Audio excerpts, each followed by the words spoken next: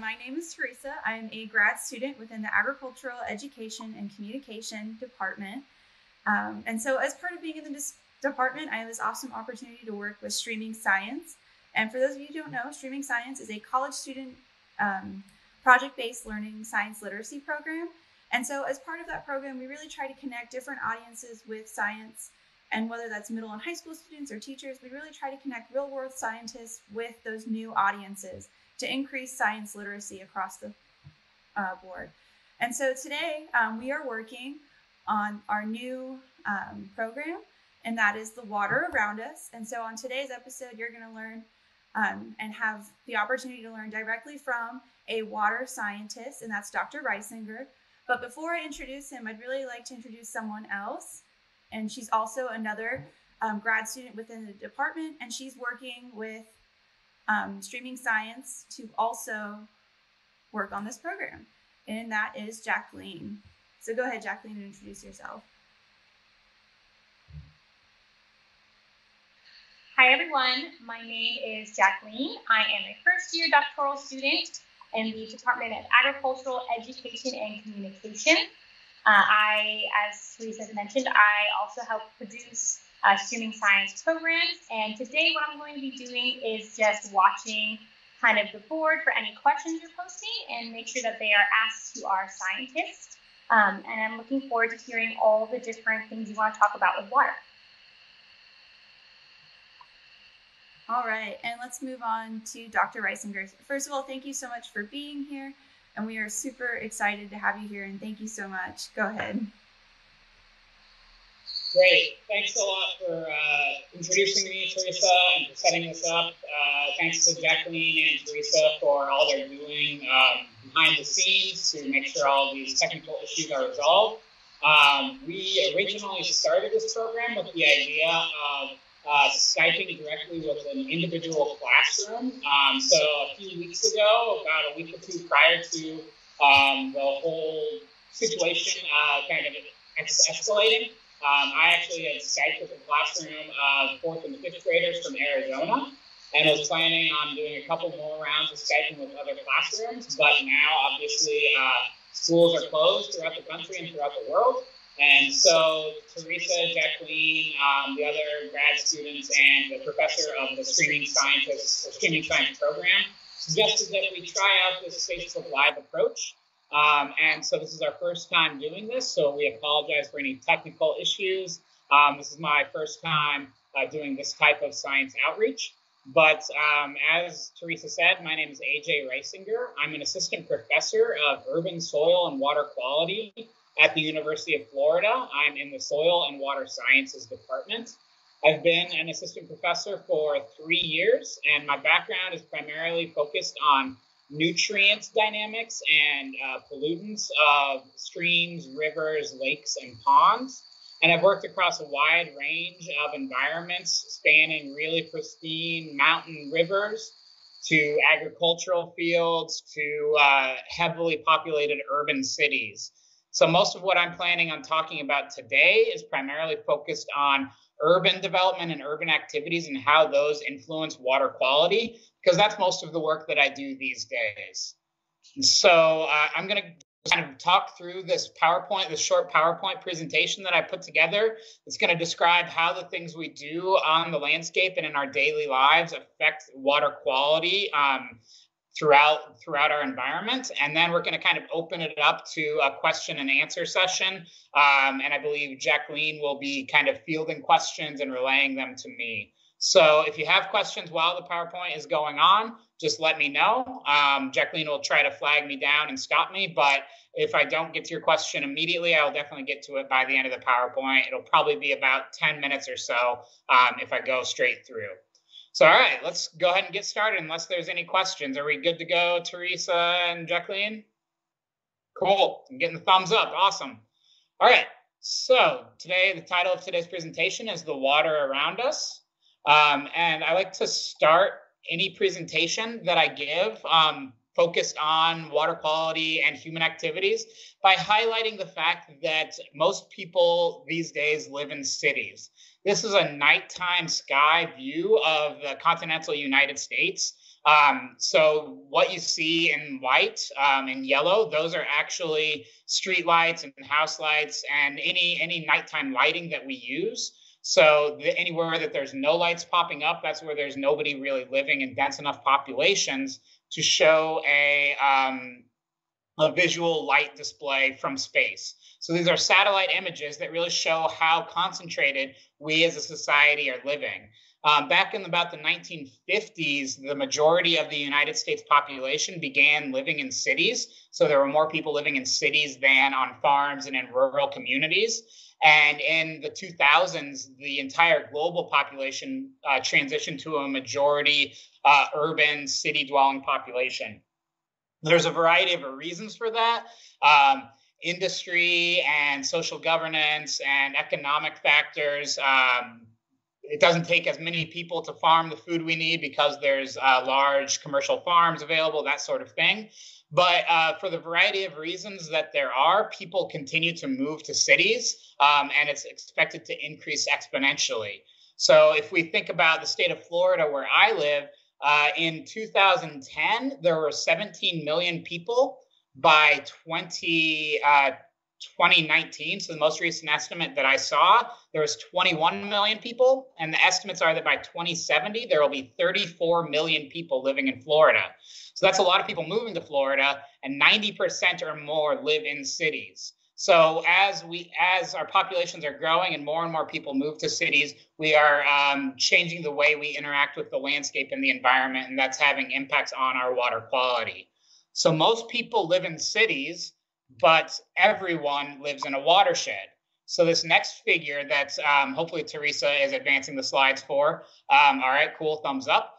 This next figure, this shows a map of the United States and the major watersheds throughout the entire United States. So I'll tell you a little bit about what a watershed is in a second, but basically this just separates where water is moving across the landscape. So the big pink area in the center of the United States, that's the entire Mississippi River watershed.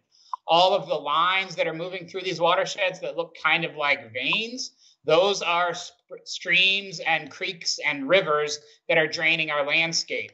So I really like this visualization because it shows that there's a lot of different watersheds throughout the United States and throughout the world, but everywhere that we live, it's a watershed. No matter who you are or where you're living in a watershed. And so a watershed is actually, it's the area of land where all of the rainwater and precipitation that falls on the same area will eventually drain to the same location. So this cartoon diagram is showing an example or theoretical watershed. And to the left and right edges of the diagram, you can see that there are dashed lines that represent ridges or watershed divides. So if there was a mountain range, for example, one side of the mountain range, water would flow one way. The other side of the mountain range, water would flow the other way. So everything that has all of the water flowing into the same location represents a watershed. So water or rainwater or snow that falls anywhere on this watershed will run across the landscape, flow through streams and rivers and wetlands and groundwater, and eventually be exported through the same location.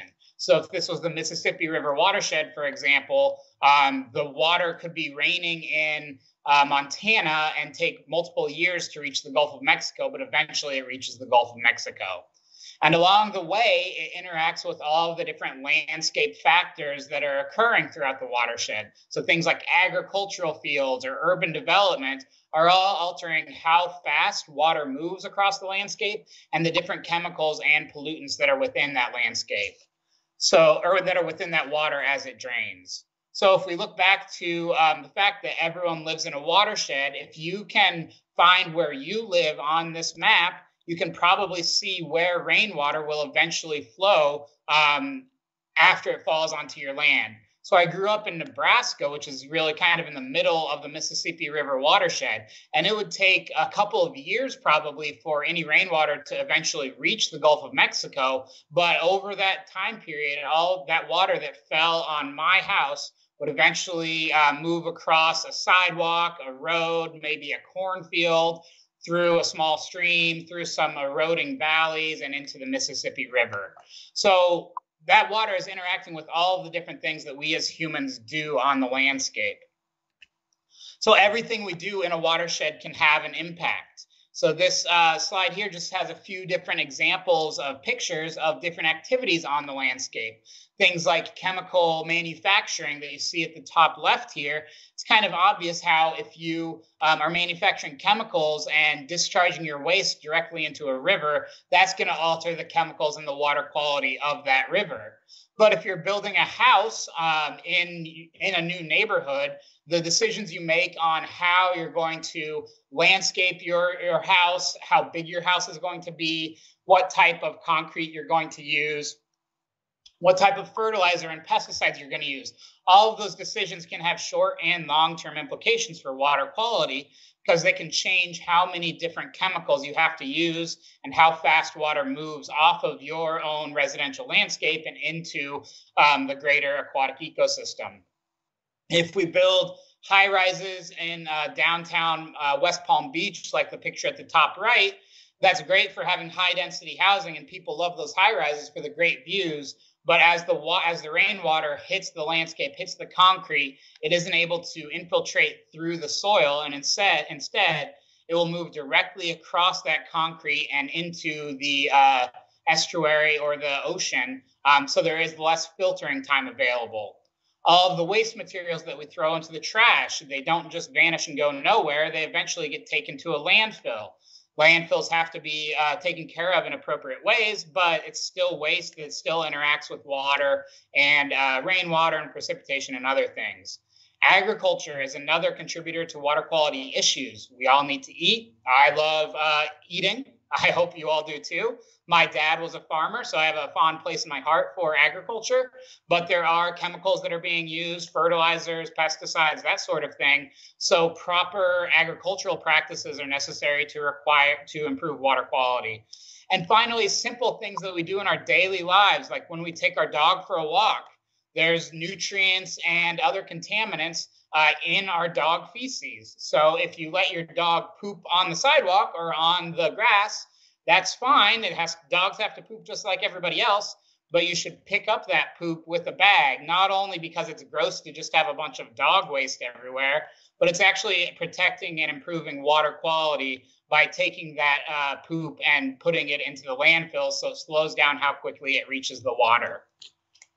So there are a bunch of different water quality issues in urban environments, and there are a bunch of different reasons why these things are issues. There's nutrient pollution. That's one of the more common things that we think of. So if we apply fertilizers on our landscape, apply too many fertilizers or don't apply them at the correct time periods, they could run off and make their way into our creeks or rivers. And that leads to things like algal blooms and hypoxia, which is low oxygen in our water. Oh, okay. Wow. Okay. Sorry. I've got some questions from Jacqueline. I will pause for a second. All righty. So hopefully, I'm not quite sure if we've switched over. Hopefully people can see me. Teresa, am I good to go? Okay, one second.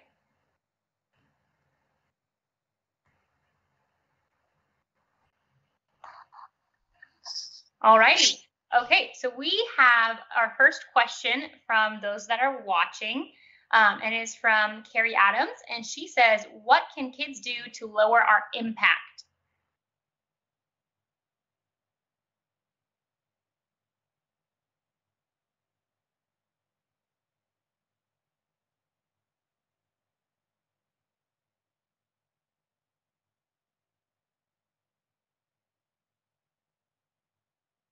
My microphone is muted. It's a great question, Carrie. I'm going to talk a little bit about some things that we can do and kids can do in a little bit. But some of the I think most important things that kids can do are really inside of your household. You can be more conscientious about how much water you use. You can take shorter showers. You can turn off your faucets when you're brushing your teeth. You can make sure that if you are digging a hole in your yard, maybe don't dig up so much of the landscape, because as that soil erodes and runs off your landscape, that can have major issues. don't throw anything down your sinks or down your faucets or down your toilets. That's an especially important one. I know it might be fun for you to play with your toys in the bath or in the toilet. It might be fun to see where something goes down the drain. And there's another question I'll get to in a second. But the only things that we should ever put down the drain, this is an important one for both adults and for kids, are the 3 Ps, paper, pee, and poop. So toilet paper and whatever comes out of your body are the only things that should go down the drain. There's no such thing as a flushable wipe. There's no such thing as Kleenex or paper towels that are safe to be flushed other than toilet paper. So those are a few things that kids can do, and I think we'll talk a little bit more about some other ideas in a second. All right, next question, Jacqueline.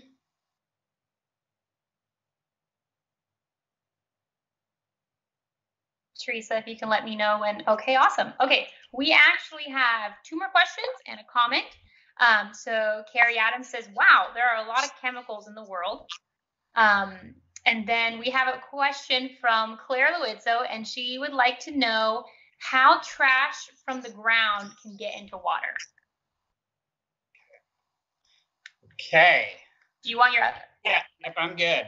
How trash from the ground can get into the water. So how I'm interpreting that question is if you littered on your yard, for example, or on your street, how could that get into the water? That's how I'm going to respond to that. And Claire, if that's not what you're asking, feel free to clarify a little bit more. But if you throw a piece of trash, a piece of plastic onto your yard, it's going to sit there for a while, but eventually, after a big storm or after a big windy day or something like that, you're going to come back and that piece of trash isn't going to be on your yard anymore. It's not just magically disappearing and going with the trash fairy. It's going somewhere else. And so if it rains, the rainwater will take everything that's on the landscape that will flow with that rainwater and bring it along with it. So we talk a lot about how landscapes are connected. So water moves downstream. Rainwater moves from your house or from the road into a pond and into a creek.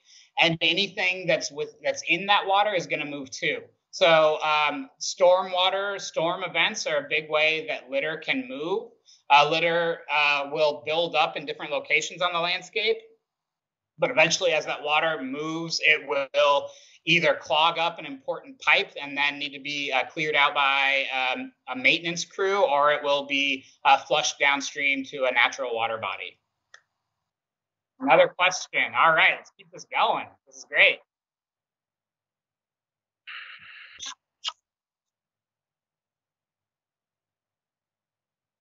Perfect. So I have a video, AJ, that shows that pollution, and this shows that one of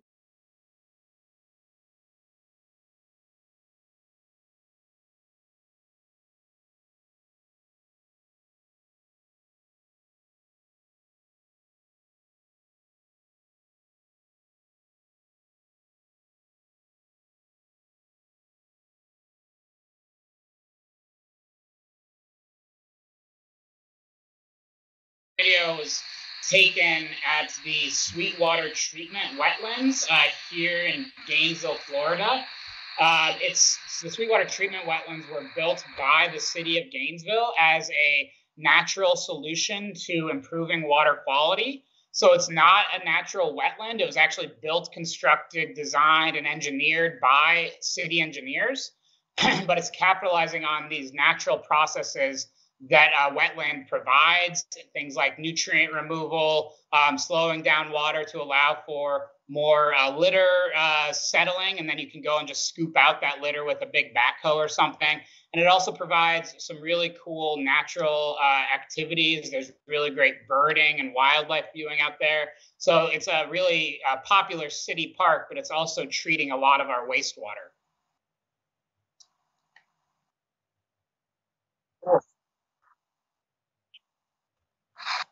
Okay, so we had, I don't know if you can hear me or see me, but so we have 2 questions. Dr. Reisinger, do you want them both or do you want one at a time? Go ahead and give both of them to me and I'll write them down. Okay, so the first question is from Anthony, and he wants to know if every house used rain barrels, how will that impact water going into the ecosystem? Is it good, bad, or neither? Mm-hmm. And then the second question was from Sarah, and she wants to know how long does it take to for, I'm assuming she means for trash to decompose in the ocean. Okay. Just a second. All right. So the first question is related to if every house used rain barrels, would that be good, bad, or neutral for the environment? So before I answer the question, I'm just going to take a step back and explain what rain barrels are. So as I briefly mentioned, when rain falls on concrete or on a house, it doesn't have the opportunity to move through the soil, and instead it just runs off really rapidly off of the landscape. And so that causes some downstream flooding issues and can also cause some water quality issues as well. And so activities that we can do to slow down how fast that rainwater moves across our landscape in urban areas in particular is super important. So some of you have, well, no, I won't get into that. But rain barrels are one example of a way to slow down water and to also repurpose this rainwater for another beneficial use. So these rain barrels are usually connected to a gutter system coming off of your house. So all of the rain that falls on your roof will flow through the gutters into a rain barrel. Instead of running off into the street, it'll go into this rain barrel. And then that rain barrel can be used for irrigation for your landscape. So not only does it stop that rainwater from causing downstream flooding, it reduces your need for water to be used for irrigation for your yard in the future. So rain barrels are definitely a positive thing in terms of protecting downstream water quality while also improving water conservation. They are, if every house used rain barrels, it would be good, but it wouldn't solve our issues. A rain barrel isn't going to be able to capture all of the rainwater that happens on a single house, let alone everything that happens on your yard, on your driveway, on the sidewalks, that sort of thing. But rain barrels are one example of something that a family could do at their home to construct and build their own rain barrel, and then learn about how that is actually reducing the impacts of runoff on downstream ecosystems. I know here in Florida, a lot of the county extension agents and county extension offices offer rain barrel classes where they teach you how to construct your own. And I imagine that's similar in other states as well. So if you're interested in learning more about rain barrels, I would definitely suggest connecting with your county extension agents.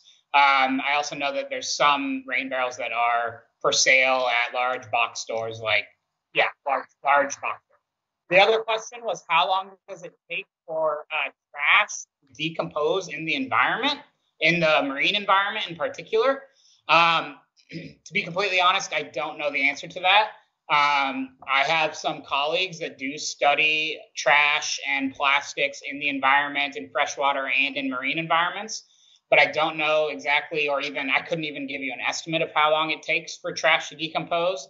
I do know that trash in the ocean is a super important issue because a variety of things will consume the trash and the plastic, and that can affect their feeding and their reproduction and other issues. And also I know that it takes a while to decompose, but I'm not sure how long. Yes, another question. Awesome. Okay, so we have another question, a follow-up question from Sarah. And she said, if everyone stopped polluting, how long would it take for our oceans and lakes to clear out? Okay, good, cool. That's another good question, Sarah. And again, it's a question that I'm not going to be able to give you a very specific answer to. One thing I will say is that it will take a lot longer than you might think. I think that water quality versus air quality are two common things that people think about. So I've heard people talking about how because people aren't going to work right now and there's less people on the roads, air quality is really improving because there's less fossil fuel combustion and other things like that, less particulates and less smog in the air. And that's awesome. That's really great. but water quality probably isn't going to respond on such a short time span because the drivers and the impacts of water quality take a lot longer to recover. So even if, for example, so again, I live in Florida, so a lot of my anecdotes are for Florida. Lake Okeechobee in Florida is it's the largest lake in Florida. It's a really big lake, but it's also a very polluted lake with nutrient inputs from a variety of sources, including urban development and agricultural impacts and septic systems. There's a whole bunch of sources. But there's an estimate that even if we completely stopped all of the sources of phosphorus, which is a major nutrient pollutant of the lake, even if we stopped all of the phosphorus from going into the lake today, there's at least 50 years worth of phosphorus that's built up within the sediments to continue to have the same level of phosphorus pollution in that lake. I think that Lake Okeechobee and phosphorus are two kind of worst, well, maybe not worst case, but on the bad side of examples. Some systems would improve more quickly. Some systems would improve more slowly. Streams and rivers would probably improve more quickly because the water is always flowing and turning over more rapidly. Lakes and the ocean the water doesn't move through those systems as fast, so it's going to take longer for them to recover. Yes, I see. Another question. Okay, I love all these questions. This is getting good. So Megan has a question, and she is asking, when it rains, does the water go to the ocean or does it go to lakes? Megan, that's a good question, and it really depends on where you live. Where I live, my house, when it rains in my house, eventually that water actually goes below ground into the aquifer. And then that groundwater eventually will come back up as a spring, and eventually it will go to the ocean. For the most people, where they live, for most watersheds, the water will eventually go to the ocean. There are some cases where that's not true. For example, if you live in the Great Lakes region, the Great Lakes watersheds all lead into the Great Lakes. They don't lead into the ocean. But really, if you're further south than mid-Indiana in the United States, and then you're probably going to be draining to either the Gulf of Mexico, the Atlantic Ocean, or the Pacific Ocean.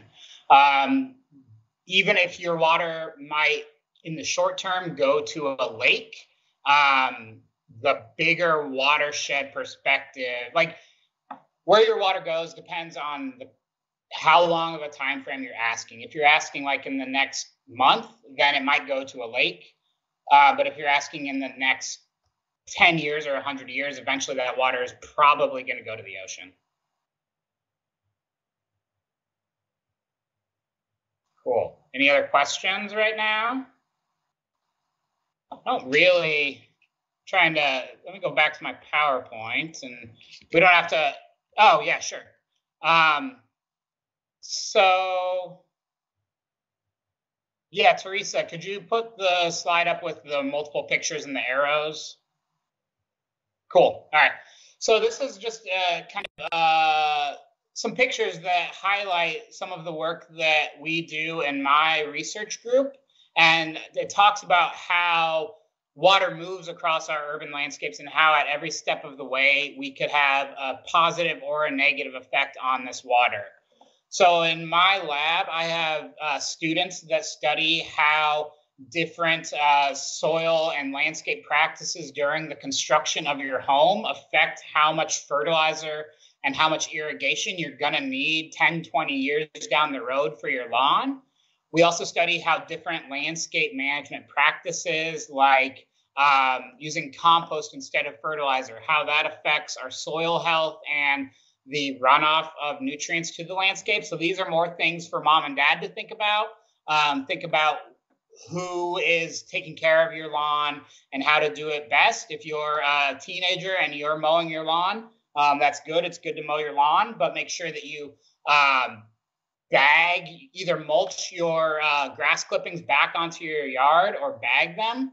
Don't don't put your grass clippings on the street or on your driveway, because eventually they will run off the landscape into a stormwater drain.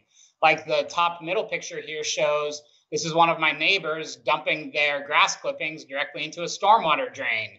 I think this was accidental because it was a windy day, and so I picked up the bag, and I think they were trying to do the right thing. But if your grass clippings get into a stormwater drain, then eventually they're going to go into the stormwater system, which can include things like a stormwater pond down at the bottom, which is designed to control water quality and control flooding. But if we don't treat them well, then they won't work as well. Or they could move through an urban stream, which has a lot of potential to reduce nutrients. But if we keep adding more and more chemicals to the environment, then eventually those nutrients will flow to a place like Lake Okeechobee, which is shown at the bottom, where we get algal blooms. And so algal blooms are an important thing to be concerned about because they're kind of gross, they smell bad, and they actually can be really dangerous for your health or for your pet's health. So if you have if you see a really green body of water, unless you know for sure that it's safe, algal blooms can have significant human health risks. So check with your local environmental protection service to find out if there are any harmful algal blooms in your region. So the next slide that I have is talking a little bit about what you can do. I don't think we really need to spend any more time on that because we've already covered a lot of that and even gone beyond that. But then at the very end is some other topics that I could talk about. One thing that I'm really interested in is how pharmaceuticals and personal care products, so like prescription drugs or coffee and caffeine or antibiotics, how those affect water quality. I like talking about that. Or if you have any random question about water in your household, in your city, anywhere, I'm here to answer all things water for as long as you all will have me. Do we have any questions?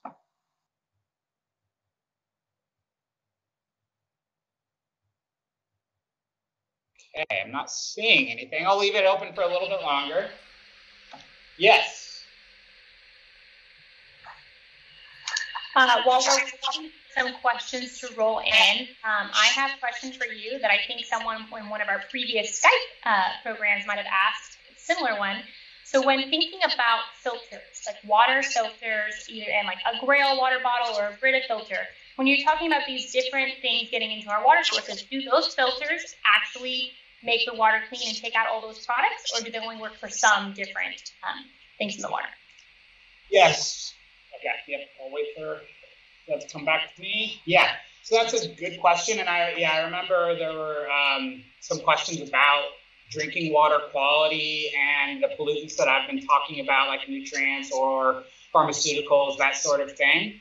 And I want to first emphasize that drinking water is treated to a much higher standard than stormwater or any water that runs off of your landscape. So none of the pollutants that I've talked about should be of concern for you when you're drinking out of your faucet. Or at least here in the United States, every municipal drinking water supplier has to pass very stringent testing to ensure that their water is high enough quality to drink. That being said, that there can be some minerals and other things dissolved in the water that can change the taste or change the odor a little bit. They might not have a health implication, but they might just make the water taste less good. And so if you have water that you don't really like the taste, that's one reason to look into a Brita filter on your tap or on your fridge. We have a filter on our fridge and we use it mostly just for a taste reason though. And in terms of bottled water, here in Florida, I mentioned that we have a lot of groundwater and aquifers.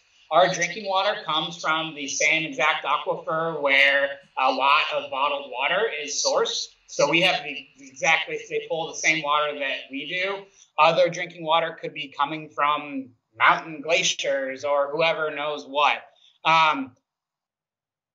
To me, I would strongly advise against drinking bottled water if you have a safe drinking water source, just because not only does that bottled water, it's not really that any better for you, but it also requires the production of the bottle itself, which uses up a lot of plastic and a lot of energy. And you have to transport that water all across the country or all across the world. So that leads to some fossil fuel costs and some greenhouse gas emissions. So overall, if you live somewhere with safe, clean access to drinking water, then definitely I think drinking out of the fountain or out of the faucet.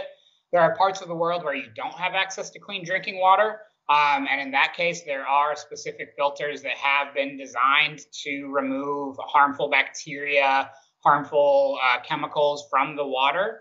I'm not as familiar with those. So I'm definitely not saying that everywhere in the world you can drink out of your faucet, but most places here in the US you can, although it's something to think about, yeah.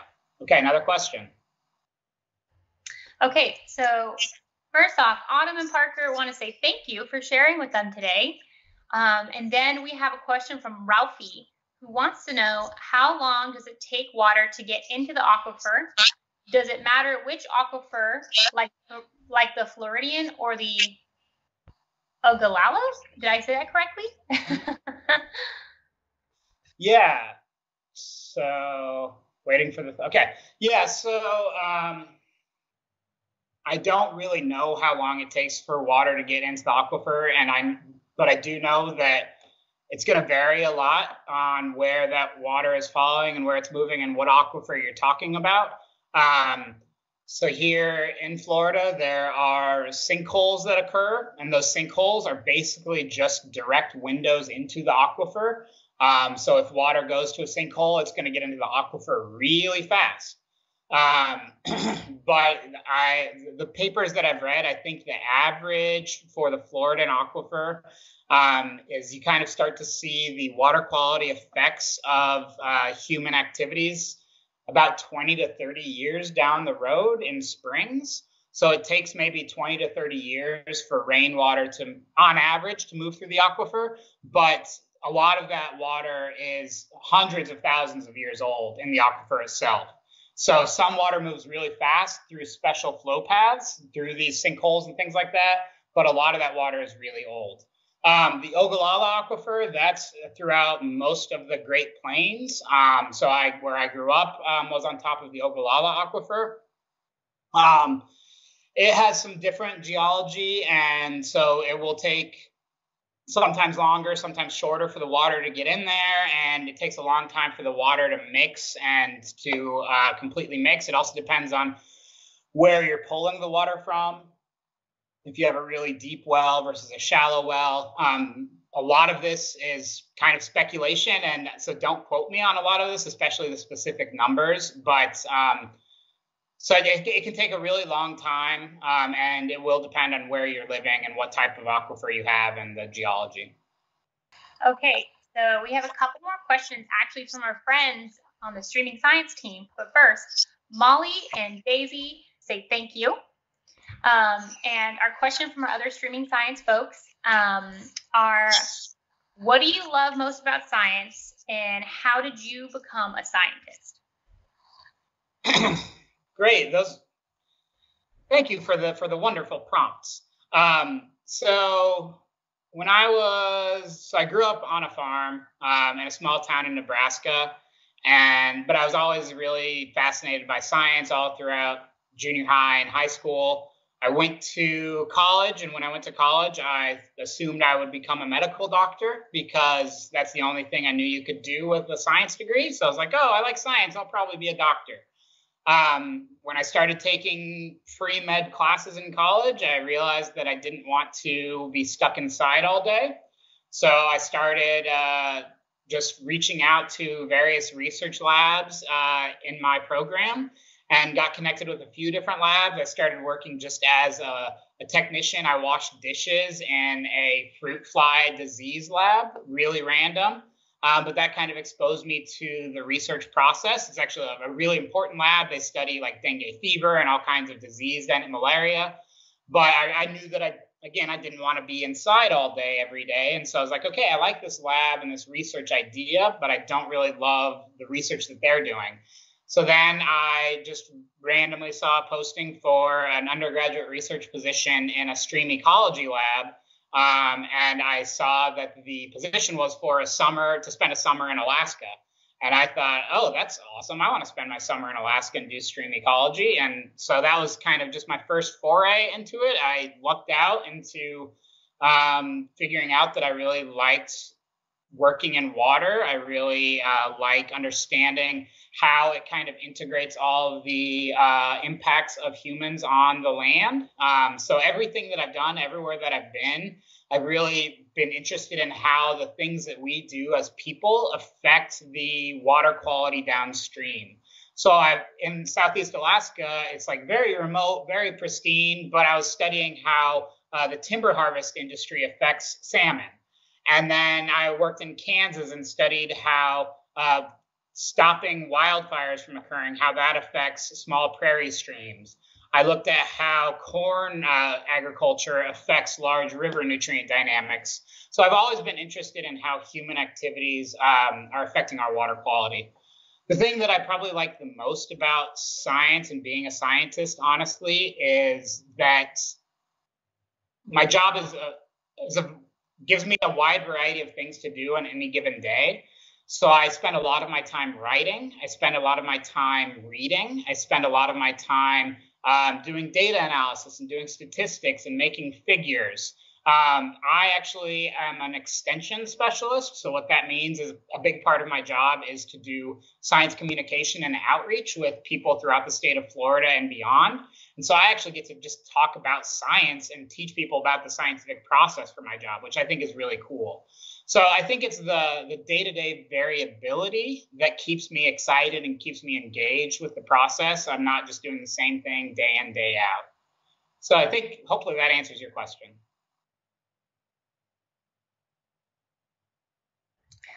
I think that answered the question very well, and it might lead in perfectly to our next question from Autumn. And she had asked, why did you pick to study water, which I touched on a little bit, but you can, if you want to speak about that a little bit more for Autumn, and then also maybe explain, you can also talk about the different kinds of like focuses people that research water have. Mm-hmm. Great. Yeah, for sure. So actually, probably the first impetus when I knew that I wanted to do some type of science research outside, one of the reasons I was actually drawn to water is because as a kid, I was actually terrified of water. I was afraid to get wet. Even I hated being wet. And so it was kind of a face your fear and embrace it thing to start. And then I got to start my career as a water scientist in Pacific salmon streams in Alaska. So I think if anyone enjoys the outdoors and has ever been there, like it's hard not to fall in love with water when that's your first real research exposure to it. And then as I learned more and more about the overall process, I started to realize that more and more I was less interested in those really beautiful, perfect, untouched systems and more interested in the really messed up urban streams or farm ditches, that sort of thing, because I think those are where a lot more important work can be done to improve our environment. There's a lot of different types of water scientists that you can be. I consider myself an ecosystem ecologist. What that means, that's some fancy words, but what that really means is I look at the entire water body and look at how processes are changing what energy and resources move through an entire water body. So you maybe study a whole lake or a whole river or a whole stream, that sort of thing. There are other types of ecologists that are really interested in specifically the interactions between different species in aquatic environments. So maybe they're interested in how fish eat bugs and then what that does to the algae that those bugs eat. That would be a community ecologist because they're interested in the whole community of organisms in the water body. There are population ecologists that study one specific type of organism. So maybe they really want to know everything there is to know about a certain type of mayfly. And so they study like reproduction and growth rates of that specific organism. But then beyond the water ecologists, there's other people that are more interested in the physical aspects of water and how water flows across the landscape or how water interacts with the groundwater. Those people are called hydrologists. They're less concerned or less interested or less focused on the biology, and they're more interested in the physics of water, like water running down a hill and interacting with the soil. There are water chemists, aquatic chemists, that they, again, are really just focused specifically on the different chemicals that are dissolved in the water. What I do a little bit of water chemistry, a little bit of biology, a little bit of physics. And that's another thing that I like about my job, although I'm probably more focused on the biology side. Yes, another question. Okay, so we have 2 questions. I can give them to you both at the same time, if that's how you prefer. Sounds good. Okay, so first question is from Allison. So Allison would like to know why some people do not dispose of their trash properly. I think it's a very, very fair question. And then Nick and Lindsay want to know if you have a fun fact about water that most people don't know. Okay, great. It's fun to hear these questions and guess if I know the people that are asking them. So first question, why don't some people dispose of trash properly? You know, that's a really great question. That's a question that you should ask a psychologist or a sociologist probably. I don't know, but I will say that there was a study that was done in Baltimore that showed that the best way to predict how much trash was in a stream or a lake was how many trash cans were in the nearest kilometer. So if you had more trash cans nearby, there was less trash. So it suggests that for the most part, most people will throw away their trash if they have an easy opportunity to do so. But if they have to go out of their way, they might be less likely to do that. A fun fact about water. That's a good question. So I guess one fun fact, one thing that could be fun is for anybody that has ever gone swimming in a lake, like a deep lake on a really hot summer day, you probably have jumped off the dock and jumped into the water. And then as you get really deep, it gets really cold all of a sudden. If you've experienced that, awesome. If you haven't, then I'm sorry, go jump in a really hot lake someday. But so what happens there, that's called lake stratification. And what happens is the density of water is really related to its temperature. So as water starts to warm up in a lake in the summer, the hotter water is less dense, so it floats to the surface, and the colder water sinks down to the bottom. And as that hot water keeps getting hotter and hotter and hotter, it stays up at the top and keeps warming up, and then that cold bottom water doesn't mix back in. And so that is called a temperature or thermal stratification, and that's why it's colder at the bottom of the water. But that's also really important environmentally, because not only is no temperature change occurring at the bottom water, but you also don't get any mixing of oxygen or nutrients or other things like that. So if you have a lot of stratification for a really long time, you can get low oxygen events that can actually cause major fish kills and losses of biological diversity in lakes and other water bodies. It's not that fun, I guess, but that's a little known fact. Okay, go ahead, Jacqueline, whenever the video's ready. Okay, next question. Emily is wondering where sewage drains take water. Okay, that's a good question. Yeah. So sewage drains are, so let's take a step back. Whenever you put something down the drain, either flushing it down your toilet, running down your shower, running down your kitchen sink, anything like that, it goes through the drains and it gets taken out of your house. It can either go through a sewage system or through a sewer system, or it can go to a septic tank. So most newer homes in most locations around the world have sewer systems, but older homes or more rural homes often have septic tanks. And so a septic tank will take all of the water, all of that wastewater that comes out of your house, and it'll drain it to this tank where the water will be held in that tank, allowing all the solid waste to settle to the bottom of the tank, and then the liquid then slowly bleeds out into the soil. And so that tank prevents some human health issues and can allow for some natural treatment of your wastewater. It's a less ideal way to do it, but if you don't have access to a sewer system, it's one of the only choices. If you do